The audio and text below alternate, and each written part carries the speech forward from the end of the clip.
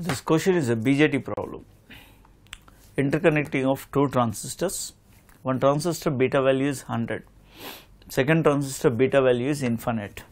What is the meaning of second transistor beta is infinite? Means the base current is not going to the next stage IB value, because beta is infinite means IB can be 0 we can take. That means this system you can teach that IE current is equal to IC current you can take. There is a division of base current is not required to show there. So first this transistor is working under active region or in saturation, first you have to find out.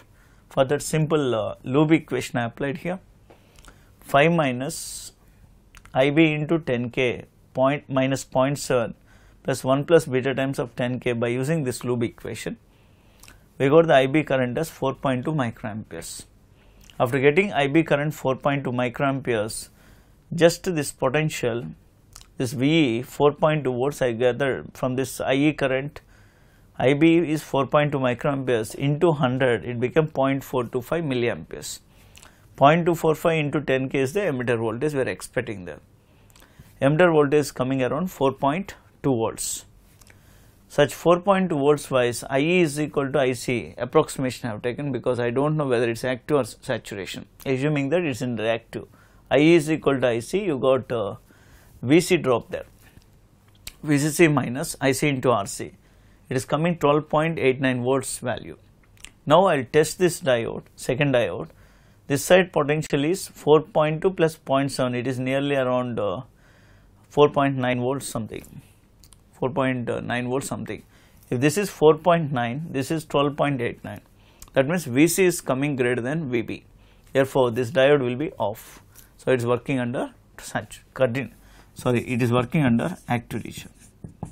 So it is confirmed that the first transistor is working under active.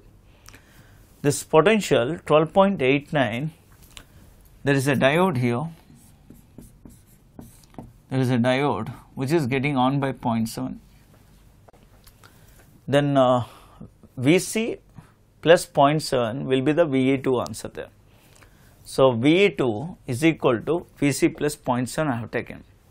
So VC is 12.89 plus 0.7, it is coming 13.59.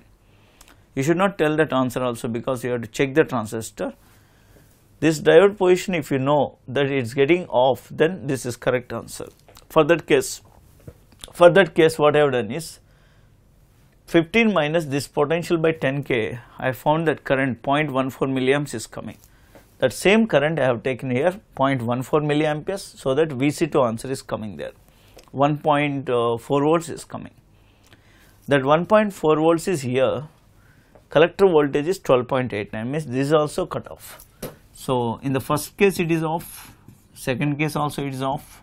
So Q2 is also inactive. So both are inactive. Whatever I assumed is correct. So the answer, I think this must be the correct answer. 13.59 is the correct answer.